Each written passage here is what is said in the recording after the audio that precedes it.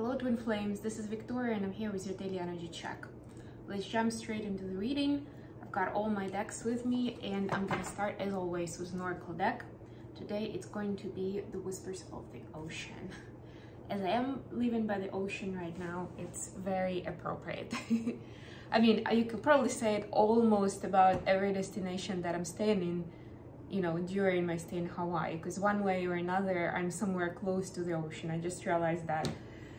Yeah, in my, you know, it wasn't even done on purpose, but it just worked out that way.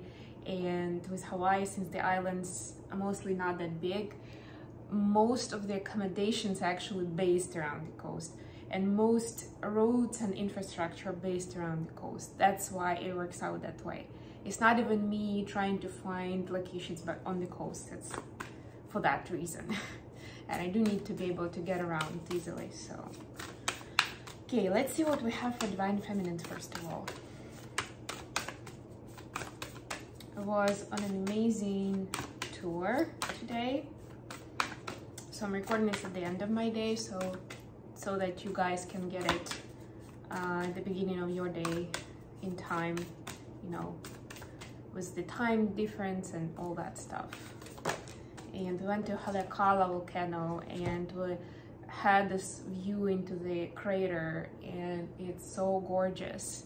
I wish I had more time to, not just today but just general, I could come back and take a proper hike like alongside the crater. They do that.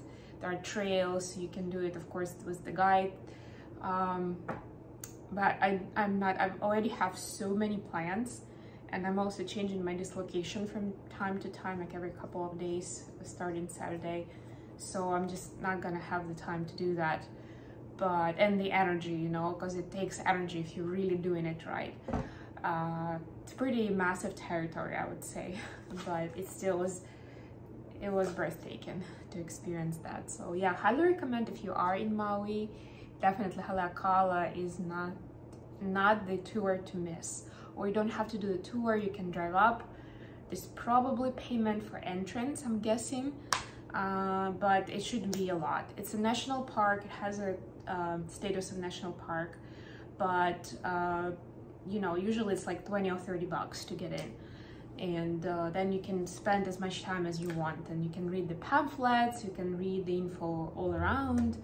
You know, like it's not, I wouldn't say that our guide actually told us a lot of extra information, to be honest. It was mostly self-exploration, so you might as well just take a car and drive there and get a regular entrance ticket.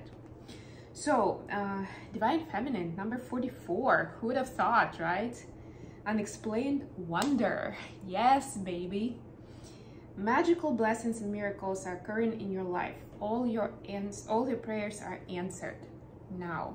So it's not even like they are going to be answered or keep going, you know, you're on the right track. No, this is like you've done the homework, you've passed the exam with an A, you know, so now your miracles are pouring in. Well done.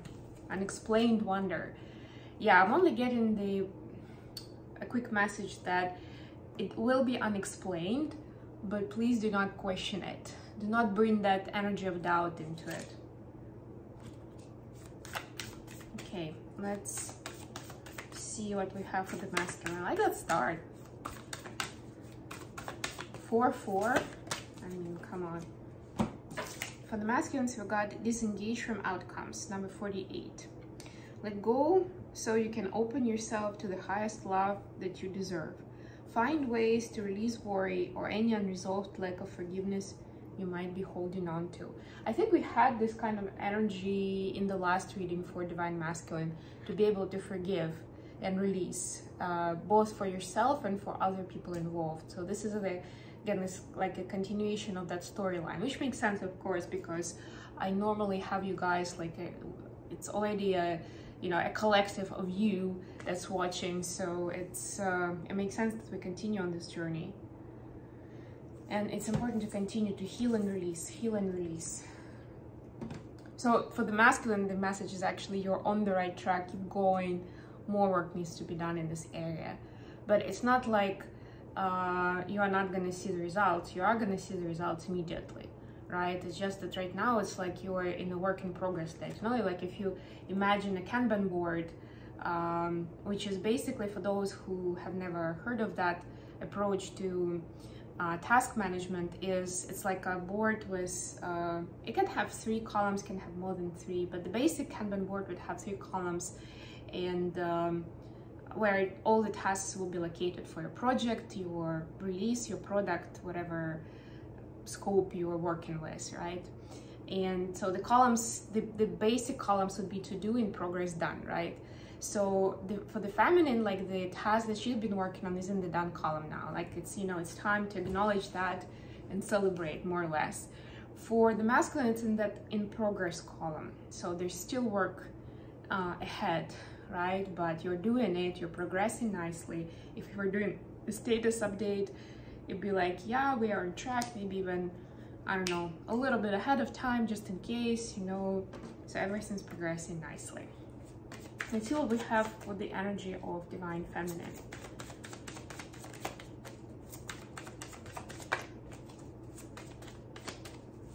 Woo!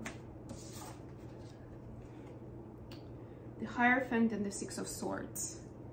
Yeah, so this is moving on to being comfortable with your mission, with your role, and with being in the spotlight. And it has a positive connotation in this case. It's like you're getting the peace of mind now with your role as somebody extraordinary. You know, it's not easy to be able to get your head around that concept. Either we are like too shy and don't feel worthy, or, you know, we feel overconfident and kind of like there's usually like going into extremes there, right? It's hard to get it right. So it's a healthy confidence, right? Healthy confidence is not easy, right? So this is like you getting into that healthy confidence space where you know you're huge. You don't feel like you have to prove anything to anyone, yourself or otherwise, you know, other people. And you just know that you have a lot ahead of you, or maybe you already have a lot going on. People need you, you can see that, and you are embracing that, and you are, it's encouraging you to step further into mission, maybe to expand your audience, maybe to add some more ways to communicate with your crowd, or whatever it is, right? Depending on what you do, where you are right now. Nice, I love it. For the masculine, we have 8 of Swords in reverse. What else? Love that it's in reverse, finally. That's part of that disengage from outcomes, you know? Focus on the progress, strengths, exactly. Show strength, show this. Again, this is like I was just talking about healthy confidence. To me, this is strength card is also about healthy confidence and courage. Healthy confidence and courage, that's what's needed, right? To keep going without necessarily overthinking all the scenarios, and a lot of them inevitably take us to like a bad place, you know, to a low vibe energy, where if it's not working out, it's like it's gonna be a disaster, or we're gonna be a laughing stock or something. Okay, the energy of the connection. And I like that there is a major arcana in for each of the twins. So it means that the divine guides are, the divine and the guides are supporting each of the twin collectives, right? With kind of like, I'm hearing with the energy of generations, of ancestors, right? Like the lessons that have already been learned by previous generations, like that body of knowledge is being passed on through downloads, through dreams, through signs, to support the twins on this journey. It's beautiful. Okay, for the connection space, we have 8 of Pentacles and 8 of Cups. Very interesting, both 8s. 8s are about taking action, about making progress, right? Again, confident progress I'm hearing, in this case particular, right? This is being able to walk away from stuff that is there, you know, because it's a habit, or you feel obligation, to do, let's just say you have obligation to do that. It's leaving those things behind, and it's also working towards your personal goals, right? And I don't mean personal, like I don't know, just for things that you need immediately. It still can be working towards your mission, right? It was helping other people, was being the light and shining, you know, to support others. But it's more like the goals that you've created, not the goals that someone else would create for you if you went for like a consultation or a coaching or a therapy, right? Like, and you would be, well, in therapy, it's probably less relevant, but anyway, right? Like if there is somebody external that's creating that for you, or you are following the trends or whatever, like what do other people do, right? Even in mission, in our light worker mission, that could happen, right? We see other people on YouTube or those light workers who have made it, who have podcasts, books, courses, whatsoever, right? Who have a lot larger audience, and we're like, okay, so they made it that way, so that's what I'm gonna do, right? And that's exactly the opposite of your thinking, of your mindset that you should be following, right? So this is like focusing on your inner guidance of what you should be doing, how you feel you want to present that to your audience. I love it.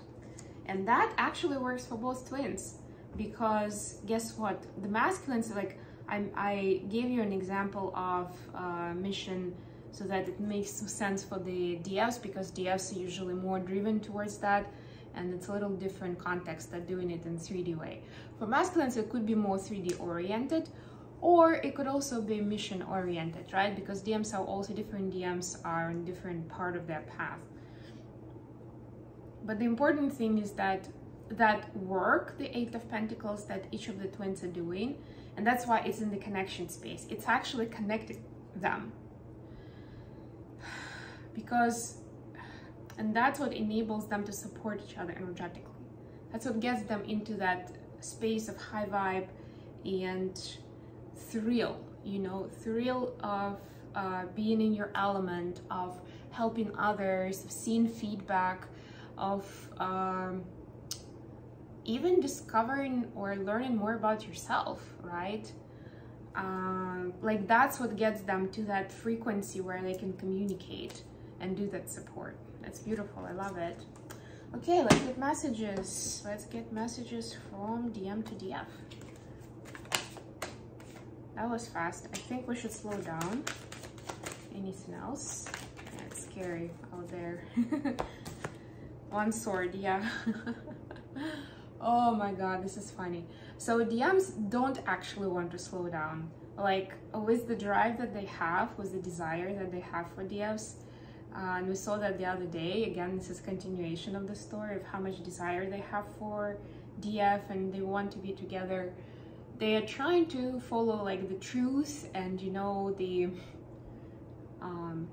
energy of the moment, of the space, of the time, that it's not the time yet and we should slow down, because so that we don't have to like go quickly and then get stuck, go quickly and then get stuck, for the 3D to catch up with, for different circumstances they're supposed to get orchestrated and to play out their part together, you know, not to be in that waiting space, because that's what creates anxiety.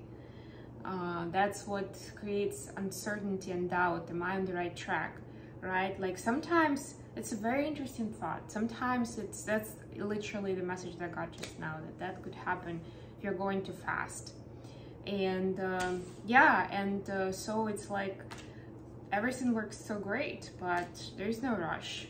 Like, you know, sometimes also our brain is giving us the sense of urgency that because we have so much to accomplish in this lifetime, and you know, there are expectations that we need to hurry up, that the progress should be very tangible, very measurable, right? And it should never be a plateau. It should always be going higher, higher, higher. And that creates pressure, and that's never a good energy to be in. So this is like that message of like, even with our connection, right? Like it seems like you know, we may be running out of time because of certain events in life, because of age, how much time we have to spend together, like that kind of silliness. But those are not the reasons to be stressed about it. We have all the time we need. Time is a made-up construct anyway. Okay, messages from DF to DM. Woo. I miss you, do you? And one want. Yeah, so there is more of a sexual drive right now from feminine, right? Last time was from masculine, now from feminine, so there is that flow of energy in between, you know. And yeah, there is a sense of missing the person, especially because for the feminine energy, it's the bond is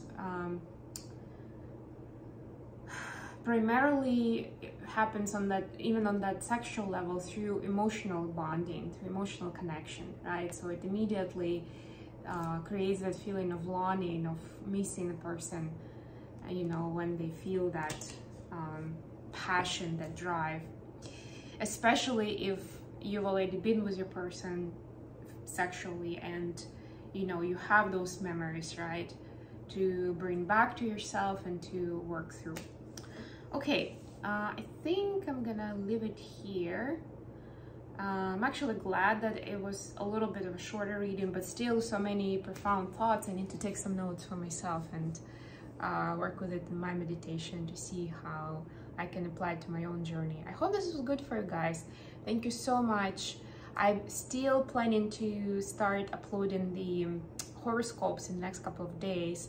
I plan to start recording them tomorrow, and that means that they'll probably start publishing somewhere. Well, for you it's gonna be like Saturday, I guess, which is April 1st, would make sense, right? So yeah, hopefully this weekend I'll be able to release them all. I love you guys, and I'll talk to you again very, very soon. That's gonna be on my other channel for those who are new. Mindful Bamboo is my other channel where I'm posting horoscopes for each zodiac sign on a monthly basis. And of course, if you like this reading, don't forget to like, share, and subscribe to my channel. Bye, guys.